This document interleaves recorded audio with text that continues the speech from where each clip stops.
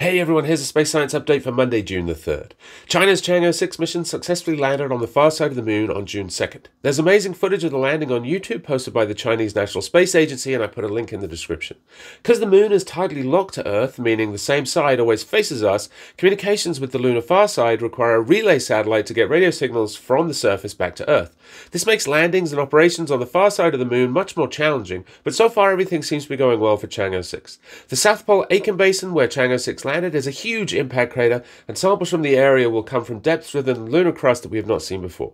Once it's finished collecting about 2 kilograms of lunar material sometime in the next day or so, an ascent module will lift off from the surface and head back to rendezvous with the orbiter for the next phase of the mission to get the samples back to Earth. 2 big launches this week, with Boeing's Crew flight test scheduled to launch on Wednesday at 7:52 a.m. Pacific, and SpaceX's Starship planned for a 4th test flight on Thursday at 5 a.m. Pacific. That's our 60 seconds. I will see you back here tomorrow.